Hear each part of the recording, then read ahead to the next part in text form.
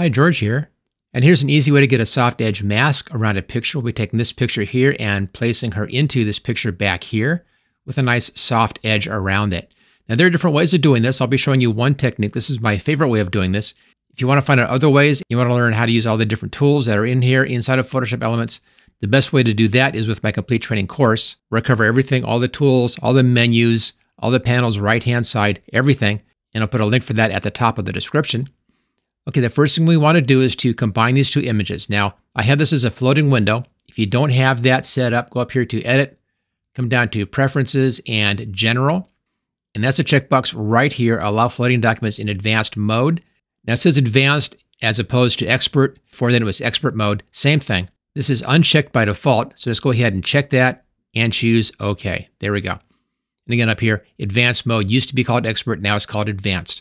Now, the reason why I do this is so I can go over here and just take the background, drag it onto this photo, and it brings it in like that. We can get rid of that one. There we go. It's now in here as its own separate layer. Let's now make this a bit smaller. So I want to get my control handles up here. And that's the Control-T keyboard shortcut. And there's your control handles. Grab a corner and just pull it in towards the picture, and that brings our picture down. We'll find a nice size for this, maybe somewhere around here. Looks pretty good. Choose OK on that one. I now want to make a selection around this. We'll use the selection to make a layer mask. So go up here to the Select Tools, and I want to have this down here set at the elliptical marquee. And where it says Feather, make sure that there's nothing over here. Make sure that says 0 on feathering. Now, normally when you pull in a selection like this, it comes in and you can just adjust the size like that. Also, notice how it pulls from the upper left-hand corner. If you want to control that, hold the Shift key down, and it gives you a perfect circle as you drag that down. Control-D to deselect. And the question is, where do you want to have that circle? Where do you want that corner to be? And that's easy. Want your rulers on? That's at the top and left-hand side. Go up here to View, and check rulers right there. You can then pull a guideline down. So I'll put one at the top of the picture right there. And the left-hand side, I'll pull this in from the left-hand side. I'm just kind of eyeballing this. I want to make sure that her image is inside that circle. So kind of like this. And then right up here is where you want to start your selection from. So I'll put my marquee right on that spot, on that corner. I'll pull down from there, and that should give me a nice circle. Now notice it's a little off in here. So again, hold the Shift key down. You can hold it down while you're making your selection, and that becomes a perfect circle. And I'll put it right about like that. And then click on the Layer Mask button over here. And this gives you a layer mask in that circle shape. We can now get rid of these guidelines. Go up here to View. I'll just clear the guides. There we go. And you can then position this where you want to try to get the best look for this. I think right about here is pretty good. But we have this really hard edge, and that's what we're trying to get rid of in this video.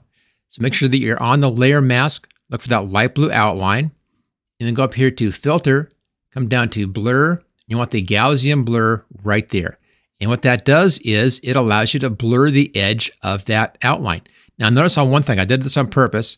If I blur this out, we have a hard line here at the top. So our circle has to be inside of that hard line. Now, there is a way to fix that in this image. Luckily, her hair goes up to that edge there, and then its background behind that.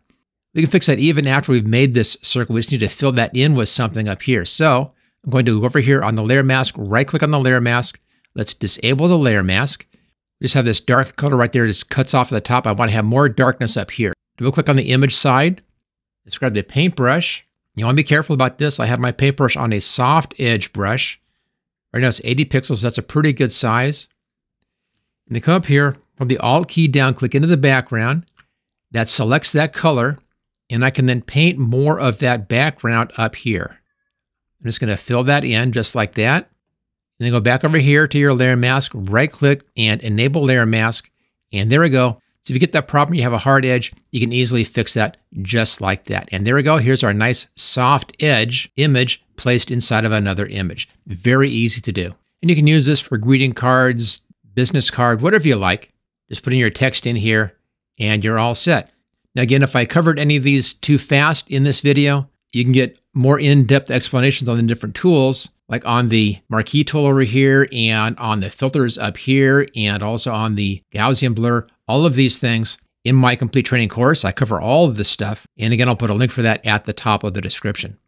If you enjoyed this video, make sure you hit that thumbs up. I really appreciate that.